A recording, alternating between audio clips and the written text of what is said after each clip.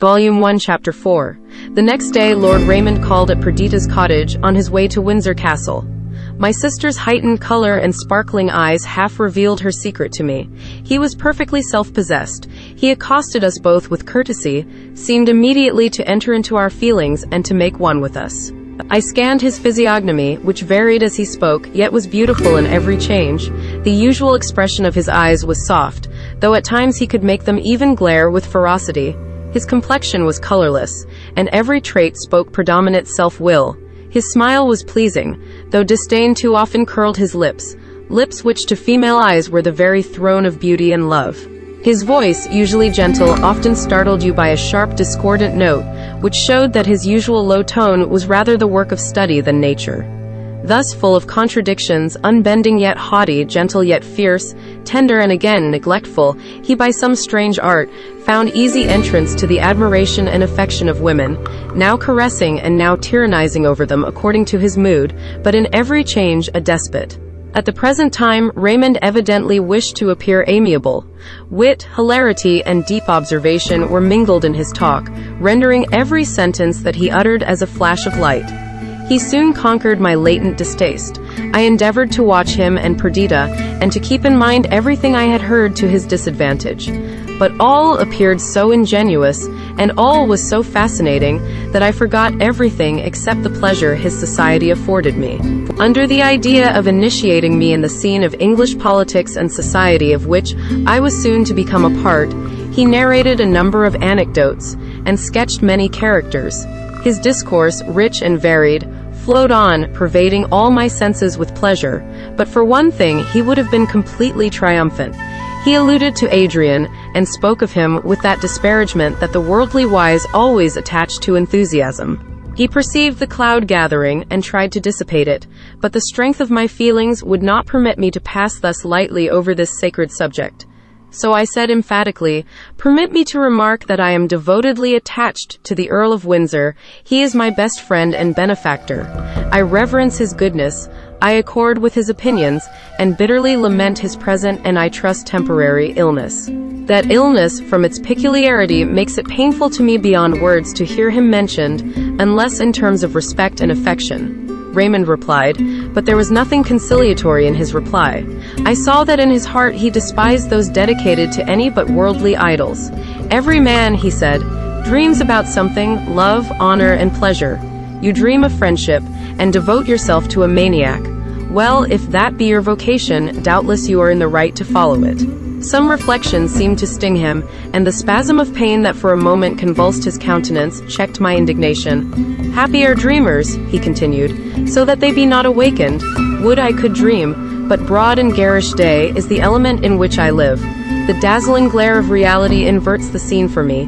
Even the ghost of friendship has departed, and love," he broke off. Nor could I guess whether the disdain that curled his lip was directed against the passion, or against himself for being its slave. This account may be taken as a sample of my intercourse with Lord Raymond. I became intimate with him, and each day afforded me occasion to admire more and more his powerful and versatile talents, that together with his eloquence, which was graceful and witty, and his wealth, now immense, caused him to be feared, loved, and hated beyond any other man in England. My descent, which claimed interest, if not respect, my former connection with Adrian, the favor of the ambassador, whose secretary I had been, and now my intimacy with Lord Raymond, gave me easy access to the fashionable and political circles of England. To my inexperience, we at first appeared on the eve of a civil war. Each party was violent, acrimonious, and unyielding. Parliament was divided by three factions: aristocrats, democrats, and royalists.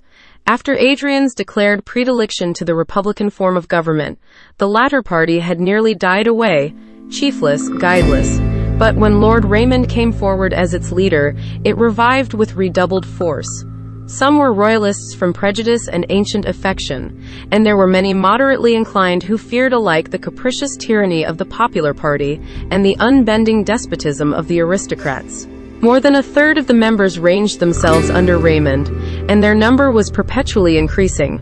The aristocrats built their hopes on their preponderant wealth and influence, the reformers on the force of the nation itself.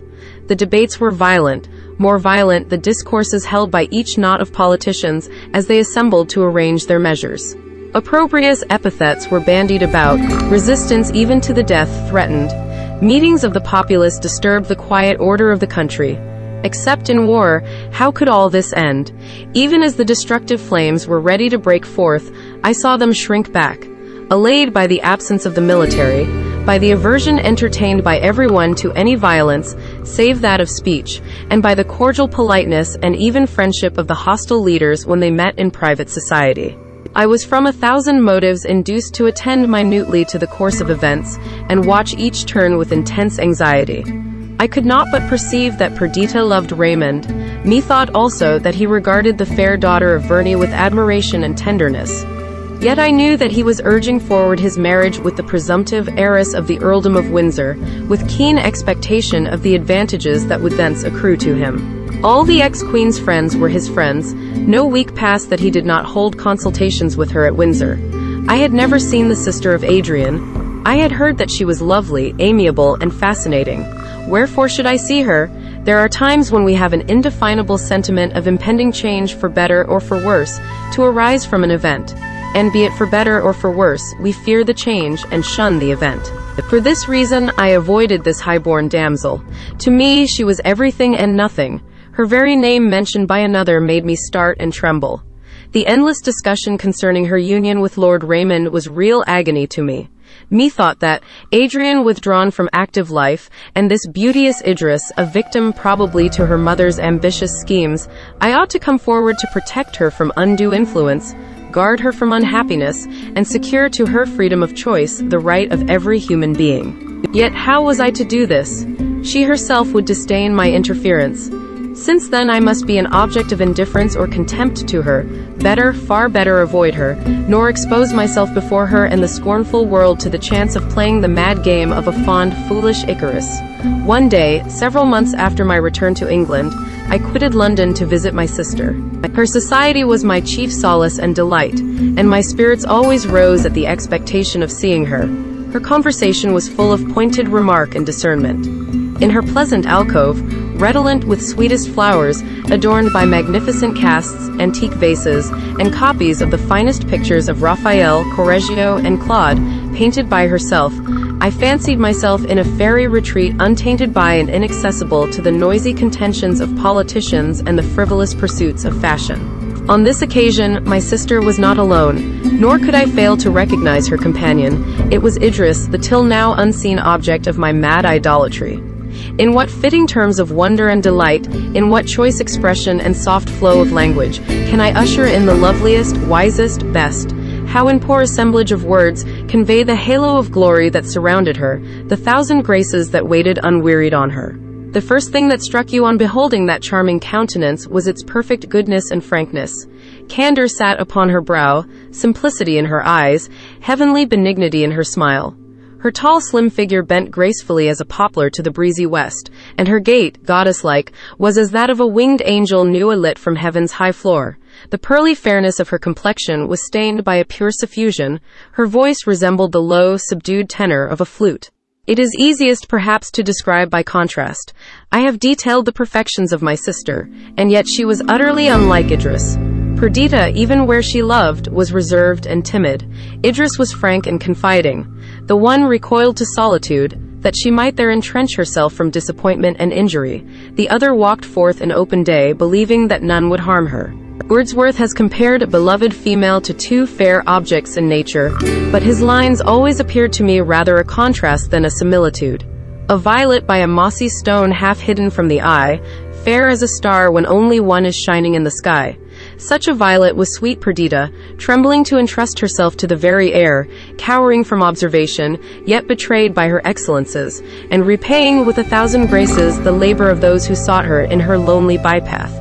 Idris was as the star, set in single splendor in the dim anadem of balmy evening, ready to enlighten and delight the subject world, shielded herself from every taint by her unimagined distance from all that was not like herself akin to heaven.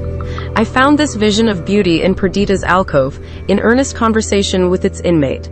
When my sister saw me, she rose, and taking my hand said, "He is here even at our wish. This is Lionel, my brother." Idris arose also, and bent on me her eyes of celestial blue, and with grace peculiar said, "You hardly need an introduction.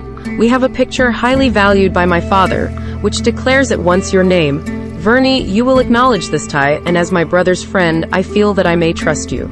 Then, with lids humid with a tear and trembling voice, she continued, "Dear friends, do not think it strange that now, visiting you for the first time, I ask your assistance and confide my wishes and fears to you. To you alone do I dare speak. I have heard you commended by impartial spectators. You are my brother's friends, therefore you must be mine. What can I say? If you refuse to aid me, I am lost indeed." She cast up her eyes, while wonder held her auditors mute. Then, as if carried away by her feelings, she cried, "My brother, beloved ill-fated Adrian, how speak of your misfortunes? Doubtless you have both heard the current tale, perhaps believe the slander, but he is not mad. Were an angel from the foot of God's throne to assert it, never, never would I believe it. He is wronged, betrayed, imprisoned. Save him, Verney, you must do this. Seek him out in whatever part of the island he is immured. Find him, rescue him from his persecutors, restore him to himself, to me. On the wide earth I have none to love but only him." Her earnest appeal, so sweetly and passionately expressed, filled me with wonder and sympathy, and when she added, with thrilling voice and look, "Do you consent to undertake this enterprise?" I vowed, with energy and truth, to devote myself in life and death to the restoration and welfare of Adrian. We then conversed on the plan I should pursue, and discussed the probable means of discovering his residence. While we were in earnest discourse, Lord Raymond entered unannounced. I saw Perdita tremble and grow deadly pale, and the cheeks of Idris glow with purest blushes. He must have been astonished at our conclave, disturbed by it I should have thought, but nothing of this appeared. He saluted my companions, and addressed me with a cordial greeting. Idris appeared suspended for a moment, and then with extreme sweetness she said, "Lord Raymond, I confide in your goodness and honor." Smiling haughtily, he bent his head and replied with emphasis, "Do you indeed confide, Lady Idris?" She endeavored to read his thought, and then answered with dignity, "As you please. It is certainly best not to compromise oneself by any concealment." "Pardon me," he replied, "if I have offended. Whether you trust me or not, rely on my doing my utmost to further your wishes, whatever they may be." Idris smiled her thanks and rose to take leave. Lord Raymond requested permission to accompany her to Windsor Castle, to which she consented, and they quitted the cottage together.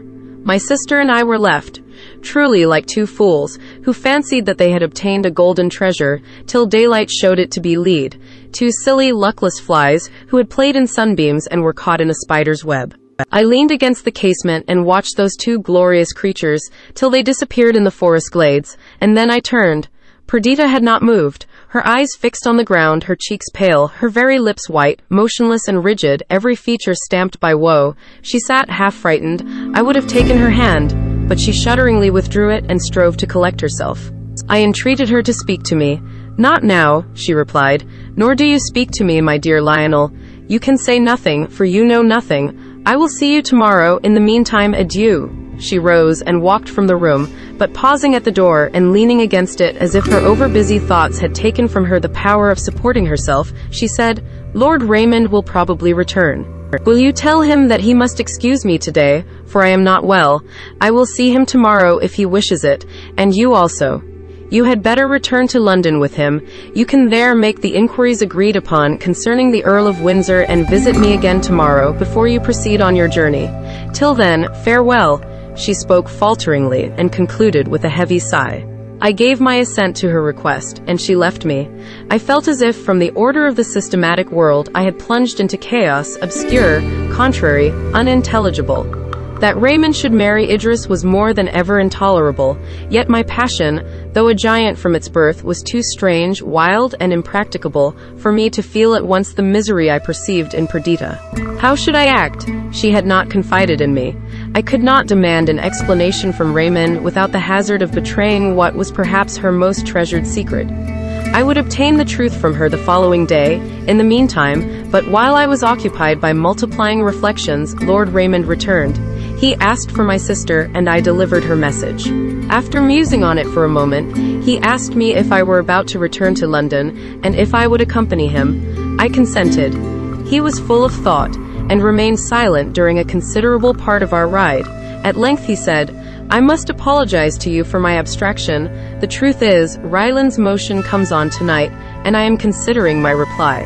Ryland was the leader of the popular party, a hard-headed man, and in his way eloquent. He had obtained leave to bring in a bill making it treason to endeavor to change the present state of the English government and the standing laws of the Republic. This attack was directed against Raymond and his machinations for the restoration of the monarchy. Raymond asked me if I would accompany him to the house that evening. I remembered my pursuit for intelligence concerning Adrian, and knowing that my time would be fully occupied, I excused myself. "Nay," said my companion, "I can free you from your present impediment. You are going to make inquiries concerning the Earl of Windsor. I can answer them at once. He is at the Duke of Athol's seat at Dunkeld." On the first approach of his disorder, he traveled about from one place to another, until, arriving at that romantic seclusion, he refused to quit it, and we made arrangements with the Duke for his continuing there. I was hurt by the careless tone with which he conveyed this information, and replied coldly, "I am obliged to you for your intelligence, and will avail myself of it." "You shall, Verney," said he, "and if you continue of the same mind, I will facilitate your views. But first witness, I beseech you, the result of this night's contest, and the triumph I am about to achieve, if I may so call it, while I fear that victory is to me defeat. What can I do? My dearest hopes appear to be near their fulfillment. The ex-queen gives me Idris. Adrian is totally unfitted to succeed to the earldom, and that earldom in my hands becomes a kingdom. By the reigning God, it is true, the paltry earldom of Windsor shall no longer content him, who will inherit the rights which must forever appertain to the person who possesses it. The Countess can never forget that she has been a queen, and she disdains to leave a diminished inheritance to her children. Her power and my wit will rebuild the throne, and this brow will be clasped by a kingly diadem. I can do this, I can marry Idris." He stopped abruptly, his countenance darkened, and its expression changed again and again under the influence of internal passion. I asked, "Does Lady Idris love you?" "What a question," replied he laughing. "She will, of course, as I shall her, when we are married." "You begin late," said I ironically. "Marriage is usually considered the grave and not the cradle of love." "So you are about to love her, but do not already? Do not catechize me, Lionel. I will do my duty by her, be assured. Love, I must steel my heart against that, expel it from its tower of strength, barricade it out. The fountain of love must cease to play, its waters be dried up, and all passionate thoughts attendant on it die. That is to say, the love which would rule me, not that which I rule. Idris is a gentle, pretty, sweet little girl. It is impossible not to have an affection for her, and I have a very sincere one, only do not speak of love.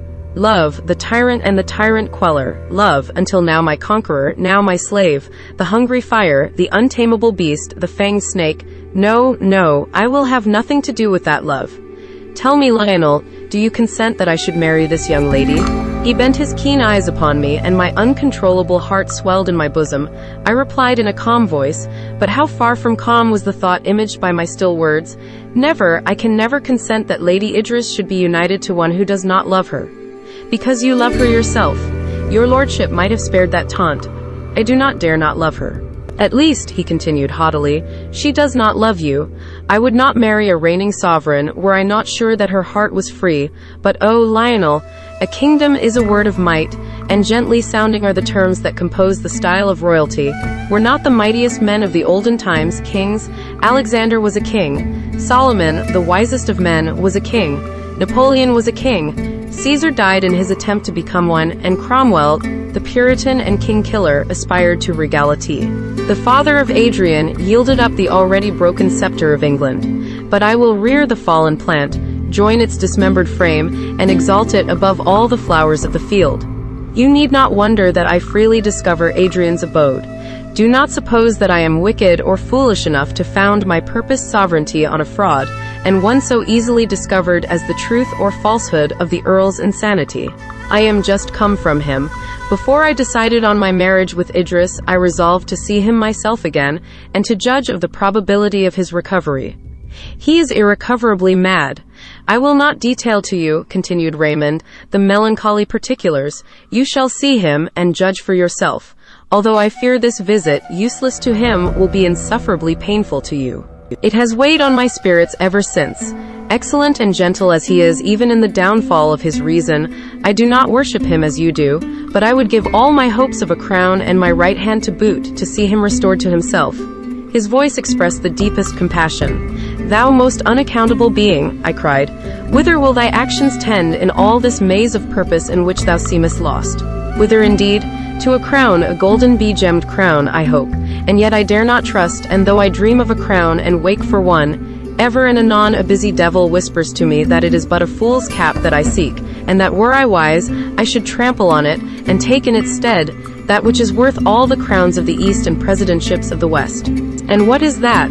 If I do make it my choice, then you shall know. At present I dare not speak, even think of it." Again he was silent, and after a pause turned to me laughingly. When scorn did not inspire his mirth, when it was genuine gaiety that painted his features with a joyous expression, his beauty became supereminent, divine. "Bernie," said he, "my first act when I become King of England will be to unite with the Greeks, take Constantinople, and subdue all Asia. I intend to be a warrior, a conqueror. Napoleon's name shall veil to mine, and enthusiasts, instead of visiting his rocky grave and exalting the merits of the fallen, shall adore my majesty and magnify my illustrious achievements." I listened to Raymond with intense interest. Could I be other than all ear to one who seemed to govern the whole earth in his grasping imagination, and who only quailed when he attempted to rule himself? Then on his word and will depended my own happiness, the fate of all dear to me. I endeavored to divine the concealed meaning of his words. Perdita's name was not mentioned, yet I could not doubt that love for her caused the vacillation of purpose that he exhibited. And who was so worthy of love as my noble-minded sister? Who deserved the hand of this self-exalted king more than she whose glance belonged to a queen of nations? Who loved him as he did her, notwithstanding that disappointment quelled her passion and ambition held strong combat with his. We went together to the house in the evening. Raymond, while he knew that his plans and prospects were to be discussed and decided during the expected debate, was gay and careless. An hum, like that of 10,000 hives of swarming bees, stunned us as we entered the coffee room. Knots of politicians were assembled with anxious brows and loud or deep voices. The aristocratical party, the richest and most influential men in England, appeared less agitated than the others, for the question was to be discussed without their interference. Near the fire was Ryland and his supporters. Ryland was a man of obscure birth and of immense wealth, inherited from his father, who had been a manufacturer. He had witnessed, when a young man, the abdication of the king and the amalgamation of the two houses of Lords and Commons. He had sympathized with these popular encroachments, and it had been the business of his life to consolidate and increase them. Since then, the influence of the landed proprietors had augmented, and at first Ryland was not sorry to observe the machinations of Lord Raymond, which drew off many of his opponent's partisans. But the thing was now going too far. The poorer nobility hailed the return of sovereignty as an event which would restore them to their power and rights, now lost. The half-extinct spirit of royalty roused itself in the minds of men, and they, willing slaves, self-constituted subjects, were ready to bend their necks to the yoke. Some erect and manly spirits still remained, pillars of state, but the word republic had grown stale to the vulgar ear, and many, the event would prove whether it was a majority, pined for the tinsel and show of royalty. Ryland was roused to resistance. He asserted that his sufferance alone had permitted the increase of this party. But the time for indulgence was past, and with one motion of his arm he would sweep away the cobwebs that blinded his countrymen. When Raymond entered the coffee room, his presence was hailed by his friends almost with a shout. They gathered round him, counted their numbers, and detailed the reasons why they were now to receive an addition of such and such members who had not yet declared themselves. Some trifling business of the house having been gone through, the leaders took their seats in the chamber. The clamor of voices continued, till Ryland arose to speak, and then the slightest whispered observation was audible. All eyes were fixed upon him as he stood, ponderous of frame, sonorous of voice, and with a manner which, though not graceful, was impressive. I turned from his marked iron countenance to Raymond, whose face, veiled by a smile, would not betray his care. Yet his lips quivered somewhat, and his hand clasped the bench on which he sat with a convulsive strength that made the muscles start again. Ryland began by praising the present state of the British Empire. He recalled past years to their memory, the miserable contentions which in the time of our fathers arose almost to civil war, the abdication of the late king, and the foundation of the Republic. He described this Republic, showed how it gave privilege to each individual in the state to rise to consequence, and even to temporary sovereignty. He compared the royal and republican spirit, showed how the one tended to enslave the minds of men, while all the institutions of the other served to raise even the meanest among us to something great and good. He showed how England had become powerful, and its inhabitants valiant and wise by means of the freedom they enjoyed. As he spoke, every heart swelled with pride, and every cheek glowed with delight to remember that each one there was English, and that each supported and contributed to the happy state of things now commemorated. Ryland's fervor increased, his eyes lighted up, his voice assumed the tone of passion. There was one man, he continued, who wished to alter all this, and bring us back to our days of impotence and contention. One man, who would dare arrogate the honor which was due to all who claimed England as their birthplace, and set his name and style above the name and style of his country. I saw at this juncture that Raymond changed color. His eyes were withdrawn from the orator, and cast on the ground. The listeners turned from one to the other, but in the meantime the speaker's voice filled their ears, the thunder of his denunciations influenced their senses. The very boldness of his language gave him weight. Each knew that he spoke truth, a truth known but not acknowledged. He tore from reality the mask with which she had been clothed, and the purposes of Raymond, which before had crept around, ensnaring by stealth, now stood a hunted stag, even at bay. As all perceived who watched the irrepressible changes of his countenance, Ryland ended by moving that any attempt to re-erect the kingly power should be declared treason, and he a traitor who should endeavor to change the present form of government. Cheers and loud acclamations followed the close of his speech. After his motion had been seconded, Lord Raymond rose, his countenance bland, his voice softly melodious, his manner soothing. His grace and sweetness came like the mild breathing of a flute after the loud, organ-like voice of his adversary. He rose, he said, to speak in favor of the honorable member's motion, with one slight amendment subjoined. He was ready to go back to old times and commemorate the contests of our fathers and the monarch's abdication. Nobly and greatly, he said, had the illustrious and last sovereign of England sacrificed himself to the apparent good of his country, and divested himself of a power which could only be maintained by the blood of his subjects. These subjects named so no more, these, his friends and equals, had in gratitude conferred certain favors and distinctions on him and his family forever. An ample estate was allotted to them, and they took the first rank among the peers of Great Britain. Yet it might be conjectured that they had not forgotten their ancient heritage, and it was hard that his heir should suffer alike with any other pretender, if he attempted to regain what by ancient right and inheritance belonged to him. He did not say that he should favor such an attempt, but he did say that such an attempt would be venial, and if the aspirant did not go so far as to declare war and erect a standard in the kingdom, his fault ought to be regarded with an indulgent eye.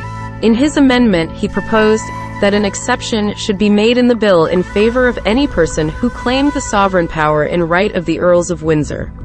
Nor did Raymond make an end without drawing in vivid and glowing colors the splendor of a kingdom in opposition to the commercial spirit of republicanism.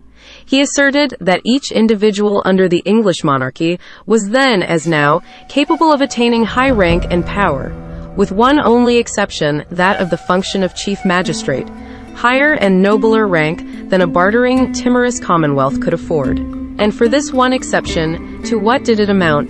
The nature of riches and influence forcibly confined the list of candidates to a few of the wealthiest, and it was much to be feared that the ill humor and contention generated by this triennial struggle would counterbalance its advantages in impartial eyes. I can ill record the flow of language and graceful turns of expression, the wit and easy raillery that gave vigor and influence to his speech. His manner, timid at first, became firm. His changeful face was lit up to superhuman brilliancy. His voice, various as music, was like that enchanting. It were useless to record the debate that followed this harangue. Hearty speeches were delivered, which clothed the question in cant, and veiled its simple meaning in a woven wind of words. The motion was lost. Ryland withdrew in rage and despair, and Raymond, gay and exulting, retired to dream of his future kingdom.